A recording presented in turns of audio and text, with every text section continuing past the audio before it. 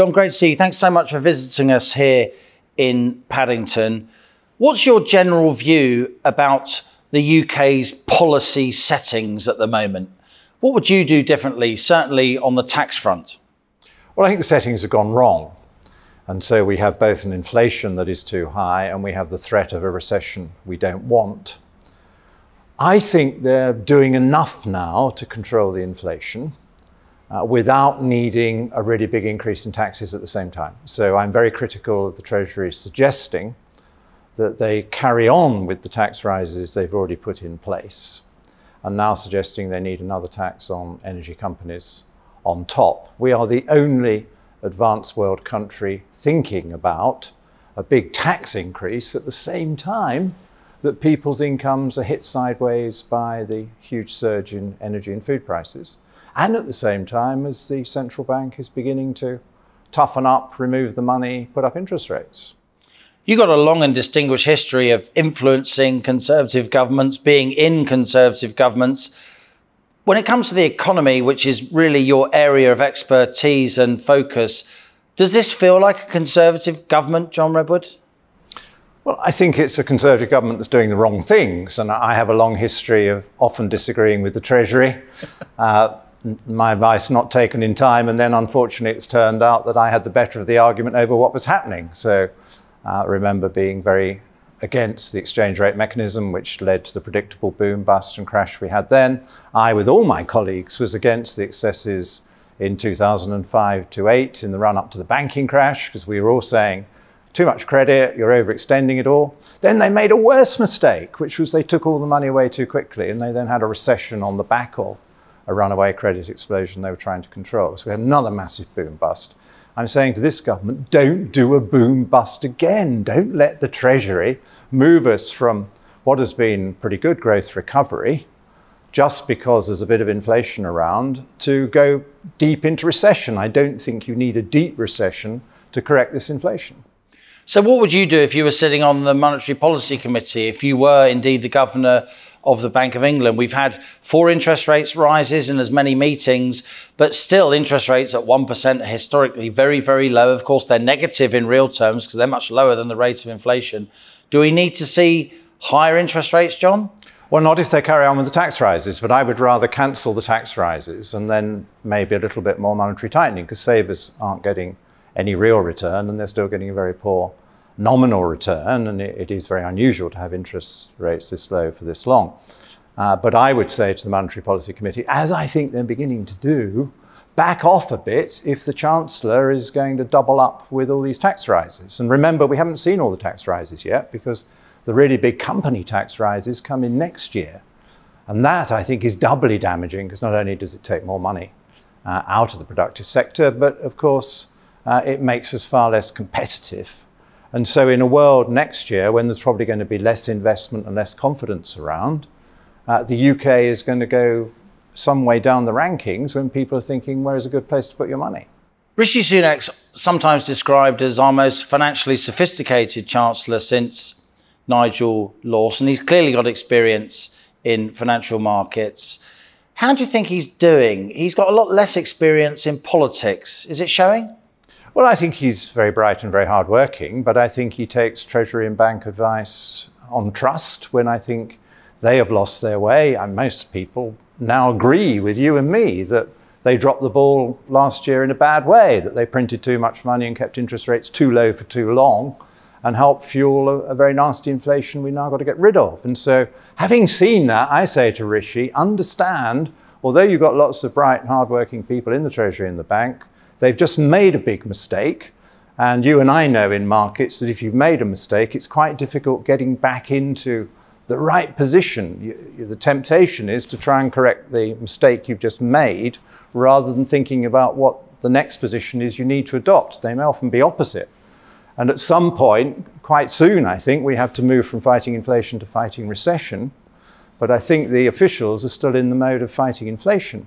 Now, of course, we need to get the inflation down. It's going to come down next year anyway. assuming we don't have another doubling of oil prices and another massive surge in so-called base effects. The base just drops out of the numbers. You've got much higher, because it's a rate of change. You've got higher figures to beat, and so the prices start to stabilise. In some cases, prices are going to come down because there's going to be less demand, less work, and so it will get more competitive. So they've got to understand that they made the mistake. We're getting the inflation from the mistake, but it will probably pass. But they then got to understand that maybe for once the bank's forecasts aren't wrong. And we just had a period of 6 years when the bank and the Treasury's forecasts have been absolutely hopeless, as you and I know. But the bank is the first forecaster to say, hold on a minute, next year or so we might get very close to recession. Yeah. And the bank is saying, of course, because of that, inflation will come barreling off. They think inflation is going to undershoot 2% within a couple of years.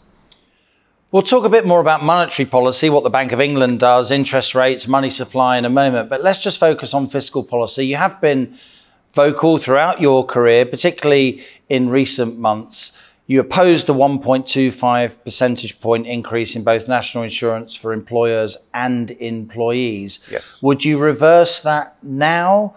What else do you want to see? Yeah. I would reverse it today. First of all, it's breaking a manifesto pledge, and you don't break manifesto pledges on tax, in my view.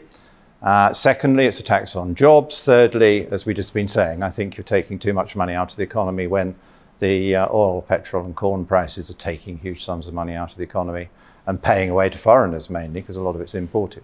So you don't need to double up with all this extra tax. But I would also cut the taxes on energy, because energy is too dear. And the people who are making most money out of it are not actually the oil and gas companies, they're the Treasury. So a proper drop in fuel duty. It's still 55, 60% of what you pay when you fill up with petrol and diesel, right? Yeah, well, it's certainly the VAT element which is related to the rising price. And why should we have to pay 5% on our hugely inflated gas and oil bills for home heating? When Brexit means we can remove that. Just suspend it until those prices come down a bit. I think in due course the world prices might come down a bit, and then you might want to reimpose it. But suspend it now to show you're on the side of people. And recognise that you've got a huge windfall tax in all the extra tax they're raising on the amount of North Sea oil and gas we still do get out. I think somebody's suggesting it's around 8 billion of extra revenue coming in from that because the prices are so much higher. So that is your windfall tax. So spend that on general tax relief so that people have a bit more money in their pockets and bank accounts to pay the bills. You've just described as a windfall tax, the extra taxation you get because prices are rising. But of course, you and I know some of your colleagues, not least in government, are talking about the windfall tax, which is an additional taxation on the big energy providers. That's a mistake in your view. Yeah, it's a mistake. I see it polls as being very popular. I suspect that most people say we'd love it because they actually think they're going to get the money. And I'm saying, yes, you should have some money anyway. I think we can afford it. Why don't I want a windfall tax on the energy companies? Well, because it's a highly risky business. 2 years ago, they were all losing billions of pounds, and none of us thought then the taxpayers should pay some of their bills. So why do you take some money away from them when they eventually have a year when they make some money? And on the very day when the press got all worked up about BP's high profits and said, you know, we really ought to be raking some of this in, actually, they published a first quarter profit figure which showed an overall loss of 20 billions. One of the biggest corporate losses in history. And you can't just pick and choose. These are global companies, and they're in very risky areas, and their big bet in Russia obviously bombed very badly, and the shareholders took the hit. I don't think that's the moment when you say, you're dirty capitalists, we need to take more of your money off you. They've just demonstrated there are high risks in these things.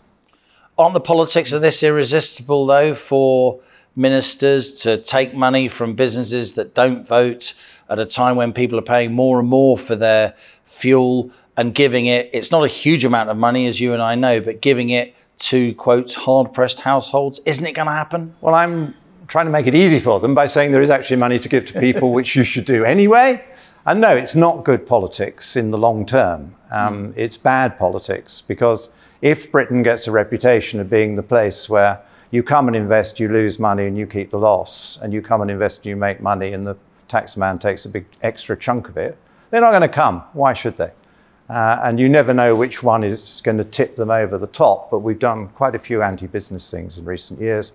I wouldn't do any more. Britain needs world capital, world ideas, world talent to come here. If we're going to run this huge balance of payments deficit we always run, because we import so much more than we export, you need, as you know, to welcome in capital to pay the bills. And it's going to make it much more difficult if you get a reputation for being the country that ups corporate taxes all the time. And it's another reason why you don't up the corporate tax rate as much as the Chancellor is proposing. I think if everyone in the House of Commons, John, you're widely recognised as a very astute and experienced economic analyst. What did you think when you were sitting there listening to the spring statement when the Chancellor raised benefits from April by 3.1% while announcing then an inflation forecast from the Office of Budget Responsibility of 7.4%, and of course now the official forecast is even higher? That wasn't good politics, was it? Well, no. I mean, the economist in me said, you're underdoing it. People in the lower income levels need a bit more spending power. Otherwise, the people they're employing with their spending are going to be in a tough spot as well. And yeah, the politician in me said, this is outrageous. You know, a huge real terms cut too big for a squeeze. Some of the most vulnerable households. So from that moment on, I joined those who were campaigning for the real spring budget, which I still think we need as soon as possible to put it right. It's come to something, hasn't it? John Redwood, with all respect, you know, you're a fiscal dry, you're very prudent by reputation, experience, and may I say so, track record. And you're sitting there thinking the Tories need to raise benefits more. Yeah, and cut the taxes, particularly on the lower paid, and not undermine the manifesto on tax, because people in the middle also are getting very squeezed by this. And they can afford both fuel and food, but they're going to cut out a lot of the nice things to have in life because those two are going to take up so much more. So yes, we need to be realistic. But I also think you need to get value for money for the public spending you do. So I'm always willing with colleagues to say, well, I wouldn't spend on that, I wouldn't spend on that. And the last one where they did accept advice and others were saying the same thing was test and trace had got completely out of control. That was a 20 billion a year spending program that had to be shut down. And then you're making a contribution to cutting the deficit by getting rid of spending you no longer need. Isn't Rishi Sunak showing his political inexperience here by raising benefits 3.1% when inflation the same day was announced as a forecast of 7.4%? That's unsustainable, isn't it? Even in the middle of an election cycle when it's a few years before a general election. Well, I think it's wrong, and I think he said he's going to revisit it, and I would say to him, revisit it as soon as possible. I mean, I'm not here to personally attack Rishi. It's an extremely difficult job, and I think he did well on the whole with the response to the COVID lockdowns, which was the biggest shock to an economy you and I have ever seen. Indeed, when they described to me first what they were going to do, I just couldn't believe it because it was so severe. And I was therefore one who said, you need a lot of offset to that because about a third of the economy is going to cease to function at all. We've never had anything like this in living memory. And they got us through that fairly well. And I think he could have been a bit more generous to the self-employed and very small businesses, but otherwise it's a pretty good package. And yeah, some of the money was misdirected. That was bound to happen because they had to move in hours rather than weeks. You couldn't go through the normal processes. And I think generally it was a good job. Now I think you've got to beware that you don't try to become too orthodox too soon when you've got another crisis on your hands, which is second big event.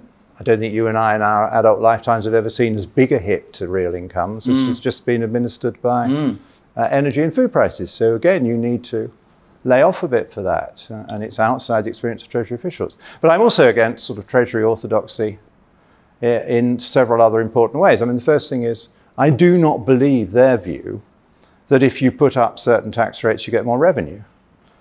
If you put up tax rates on wealth or the income of the better off or the income of companies, you may get less. Send them abroad and you may get less. The so-called Laffer curve Or effect. you may put them off doing things. You know, why should they bother? Why should they take the risk if you're going to tax it too heavily? So whenever Conservative governments have cut income taxes at the top level, or they've cut wealth taxes, they've actually collected a lot more money. So then we can say, yeah, we're taxing the rich more. But we're taxing the rich more in a way they will accept, and you get more rich people here and they make a bigger contribution. So I think that's a very important sub-argument we're having with the Treasury.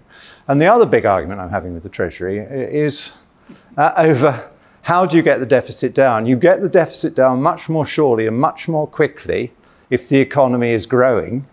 And if the economy is going into recession, I don't think you will get the deficit down. No. I think the deficit will go up. Yep. And so if they're high tax more benefit policies, payments, less tax. If their high tax policies actually plunge us into recession, they'll get the opposite of what they say they're going to do. And I'm afraid I'll be right, Treasury. You'll have a bigger deficit than you would with my rather pleasanter policies. A lot of people are saying at the moment that there's groupthink at the top of the British policy-making establishment, not just the Treasury, also at the Bank of England. Do you think that's a fair criticism? If so, how can we counter groupthink? I remember when the Monetary Policy Committee was first constituted in the late 1990s, there was a lot more grit in the oyster. There was open disagreement. There were some mavericks on the committee. There don't seem to be any now. No, I agree with that. I think it's very disappointing. And I think there's a big misunderstanding shared by a lot of the political and media classes about the Bank of England. Because all we ever hear is the Bank of England are independent and therefore wise and leave them alone because you're politicians and you'd make it worse. Well, first of all, if the Bank of England was solely responsible for inflation, they have clearly made a huge error because we got inflation 4 times the target. And they were still telling us a year ago that it was going to stay at 2. And then they said, oh, it might go up a little, but it would come down very quickly. Transitory. It's transitory. Transitory. So, and those of us, you and I and others were saying that's not true. Oh, no, you don't understand. This is an all-wise independent Bank of England. But it's also just sloppy because people haven't read the documents. And in 2018, there was a new memorandum of understanding between the Treasury and the Bank of England, because the only thing they've been using as a tool in the monetary toolkit for some time is printing loads of money and buying bonds. The interest rates have been near the floor for most of that time. So it's been about money printing. And that has always been a dual control policy. The Chancellor has to receive the bank's advice and decide whether he agrees or not. And it's not just, oh, well, I accept your advice, because he then has to take the risk. Because the risk of all those bonds going wrong, which the Bank of England has bought for us, is not on the bank, it's on you and me, the taxpayers and the Treasury. And so it's a very solemn decision when a Chancellor signs off on hundreds of billions of extra bonds to be bought. And you and I also know that the more they put up interest rates, the more we'll lose on those bonds. That's right. And so they're in a very nasty situation now where they jointly have bought a load of bonds and they're now following a policy which is going to lose them money. A very distinguished committee of the House of Lords, the Economic Affairs Select Committee, with some very distinguished people on it, not least Mervyn King, former bank governor, did a report last year they called quantitative easing a dangerous addiction. Was that an overstatement? Well, I thought at the time it was a bit unfair because I was one of those who said there's nothing wrong with a bit of QE. Indeed, there's a lot to be said for a bit of QE if you're going to shut down a great chunk of the economy. But then we did more QE during lockdown, John, than we did in the whole of the previous 10 years. Then some of us said, stop it. Yeah. We've had enough and you don't need it in the recovery year 2021. So then it did become an addiction. And now they've ended it. I mean, in fairness to the Bank of England and the Chancellor, they ended our quantitative easing before the Federal Reserve Board did in America and well before the European Central Bank did. And I think the Americans have got a worse problem than we have because they did even more stimulus and they've got a really flaming inflation over there, which is going to be difficult to restrain. It's got a very strong economy. And the Europeans have got stagflation far worse than we have. So, and they're still printing euros with inflation at 7 or 8%, but very little or no growth. So they've got a real problem there. But we must concentrate on where the UK is. And I think the UK can still get out of this with a bit more growth and with some natural reductions in inflation in the way we've described, but it's going to be a difficult course to chart given where we now are. I wanted to tap into your experience and knowledge of the energy sector. Until quite recently, energy policy was, it was conversations between nerdy people like you and me, with respect. Yes. But now people are realising, maybe it was a mistake to close down that huge gas storage facility off the coast of Yorkshire at the Rough Field. Maybe it was a mistake to say we don't need more nuclear energy. How would you describe the state of UK energy policy as we went into this cost of living crisis? Well, I think we've been following a highly risky energy strategy throughout this century. I think it started with the Blair-Brown governments and it then went on through the the Cameron-May governments. And we've basically had an imports first strategy because we've been trying to close down our own oil and gas developments in the name of net zero. North Sea production has halved since the millennium. Yeah, and so we've lost a lot of tax revenue and we're more and more import dependent. And then we put in lots of interconnectors because we put so many windmills on our system. Links to the continent. That you have a no wind day and you just hope the French nuclear stations have got some spare power, or the German coal or gas stations have got some spare power to bail us out. And that was always a very high risk strategy, particularly when you're interconnecting with a continental Europe that is chronically short of primary energy. And the scarcity of primary energy has been cruelly made clear to us all because they were relying on Russian gas and now they don't want Russian gas. And so there's a great big hole where there should be energy. Have we been guilty of green virtue signalling over and above realpolitik, over and above prudent husbanding of our energy supply?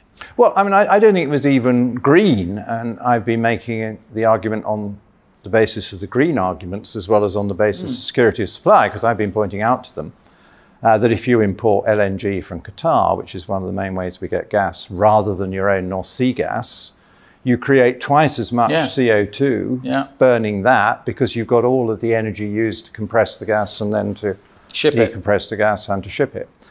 So it's bad green policy as well as worse energy security policy. So for years, I've been one of the limited number of voices in the wilderness to successive governments saying, put some more capacity in and accept that gas is going to be what you call a transitional fuel and people are going to carry on heating their homes with gas for the foreseeable future. So make sure it's British gas and make sure you're collecting the tax revenue on it. Because that's the other thing. I think one of the reasons the Treasury has now swung round on this to favouring a bit more British gas rather than foreign gas is the realisation that you get an awful lot of tax revenue off that if it's home gas, whereas all that tax revenue goes to Qatar or Russia or whoever you're buying it from if you buy it from abroad, which is just crazy.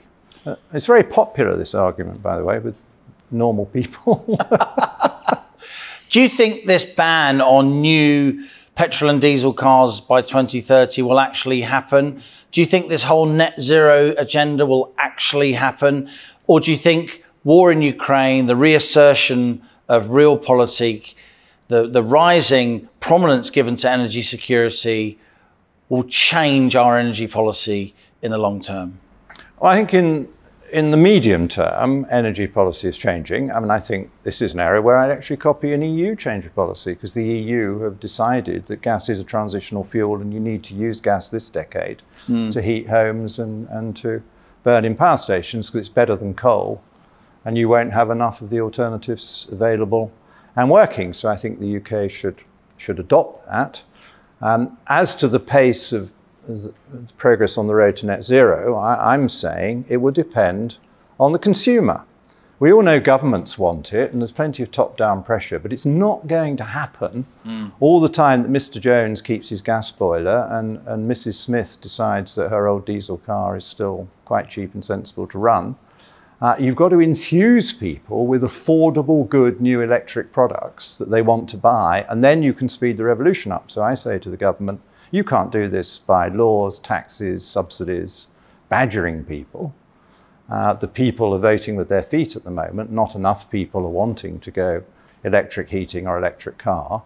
So you've got to work with business to develop the products that fly off the shelves. You don't have any government problem about getting people to have a mobile phone or a smart pad or whatever. They fly off the shelves with no subsidy and no special laws, because it's offering people something they want for their lifestyles.